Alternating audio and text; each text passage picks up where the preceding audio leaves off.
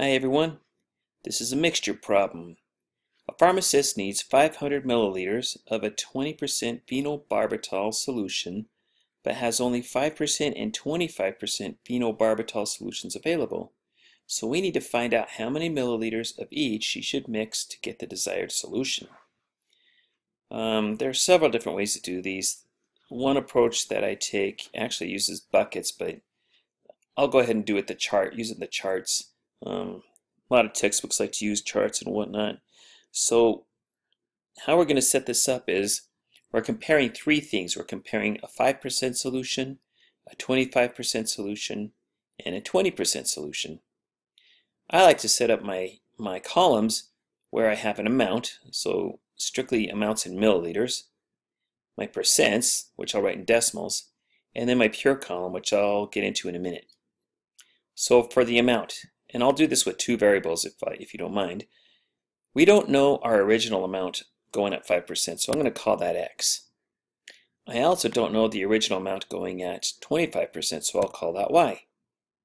But I do know that in the end, we're looking at she needs 500 milliliters, so I'll put 500 in there.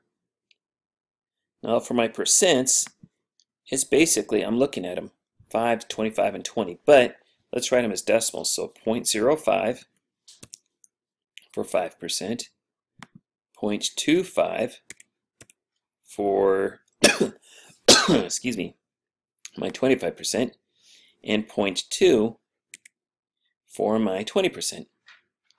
As for the amount pure, that is going to be these two cells multiplied together. So for the 5%, that's going to be 0.05x. For the 25%, that's going to be, you guessed it, 0.25y. As for the pure over here, for the 20%, that's going to be 0.2 times 500, and just in case you're not sure what that is, I got a little calculator here, we can calculate it. 500 times 0.2 is 100. Good old Google calculators, right? Alright, so what we're going to get now are two equations here.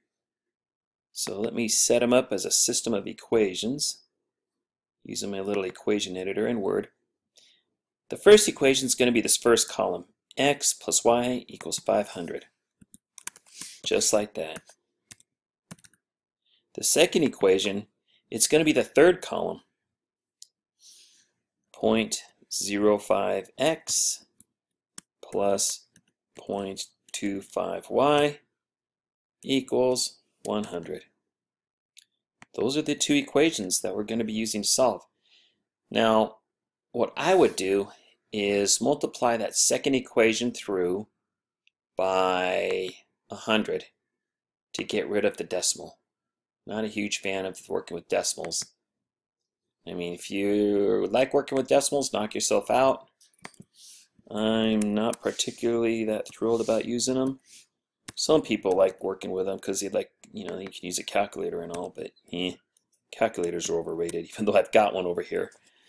So multiplying through by 100, 0.05x times 100 is 5x, 0.25y times 100 is 25y, and 100, you got to multiply the 100 by 100. That's going to be a 1 followed by 4 zeros. In other words, 10,000. Okay?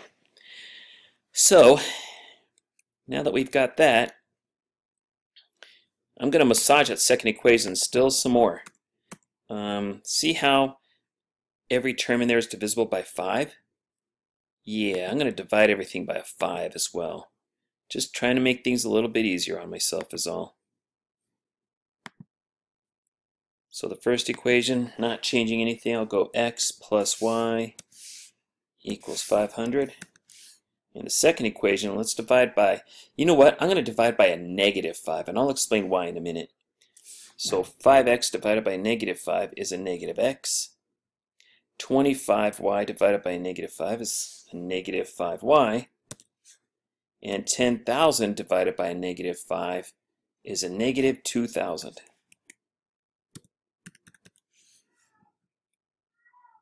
So Why did I divide by a -5? It was so that I could get a negative x right here.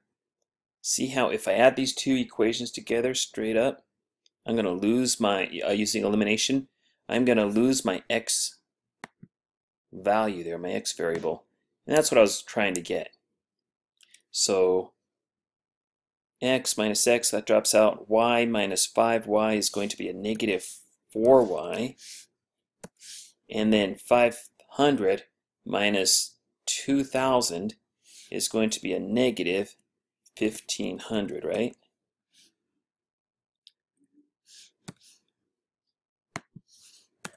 So we'll divide by, we'll take 1500 here.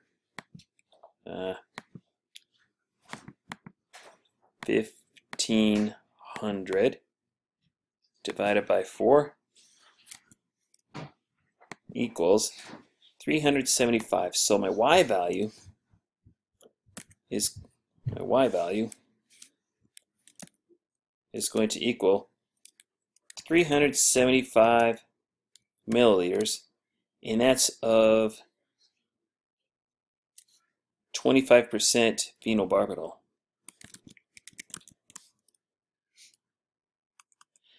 As for the rest of it, well, remember that x plus y equals 500? Well, let's plug it in. X plus my y, which I now have, of 375, equals 500. If you solve for x, that's what, 125?